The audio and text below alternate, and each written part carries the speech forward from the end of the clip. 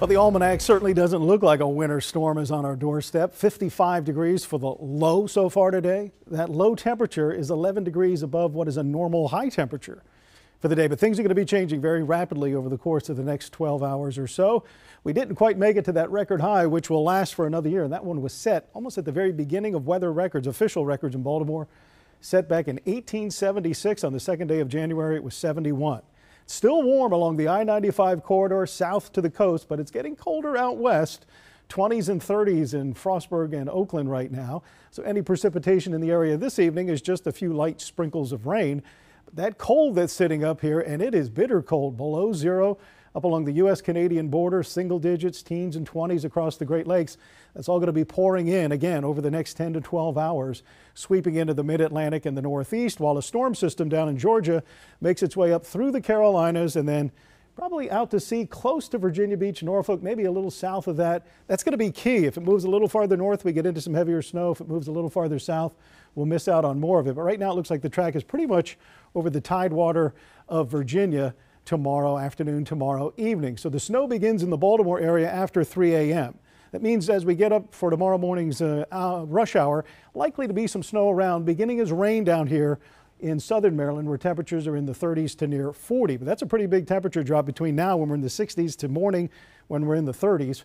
And look at that, it stays pretty cold, even gets below freezing up near the Pennsylvania line with some bands of heavier snow to the south of us just in time for that Monday morning rush hour. It begins to taper off in the afternoon, probably as early as 1 o'clock. It'll be finishing up in Frederick and western Carroll counties and then ending west of the bay by 3 p.m. and off the eastern seaboard by 7 p.m. So most of the action is from, say, 3, 4 o'clock in the morning to about 2 or 3 o'clock in the afternoon, and then it'll be gone, and all we'll be dealing with is the cold air left behind. So we're looking at very little accumulation near the Pennsylvania line. It's kind of the reverse of what we normally see. The normally colder, far northern and western suburbs will miss most of the precipitation. A stripe of 1 to 3 inches through Baltimore City onto the upper eastern shore. And then from D.C. to Annapolis, maybe down to Easton, you start getting into some heavier bands of snow and possibility of going over 5 or 6 inches on parts of that central eastern shore over to southern Delaware.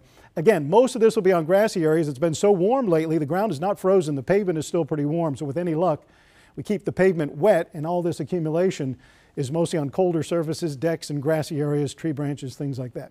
So overnight, cloudy, turning colder, rain and snow after 2 or 3 o'clock in the morning. Winds kicking in out of the north. Tomorrow, that snow in the morning gradually tapering off from the western suburbs around 1 p.m. to about 4 p.m. on the eastern shore. Not much movement on the thermometer tomorrow. Temperatures staying in the 30s, and that is going to feel sharply colder compared to where we've been recently. So there's your band of heaviest precipitation there. Again, just south of D.C. over to the central eastern shore, which much lighter amounts to the north and west. Everybody will stay chilly, though, even as the sunshine comes back on Tuesday. We're looking at highs only in the 30s with a gusty wind and a return to winter weather. It's finally coming back. So we've got impact weather tomorrow for the winter storm, then sunny, cold Tuesday. Thursday night into Friday, we may be dealing with another wintry mix of precipitation. We'll keep an eye on that.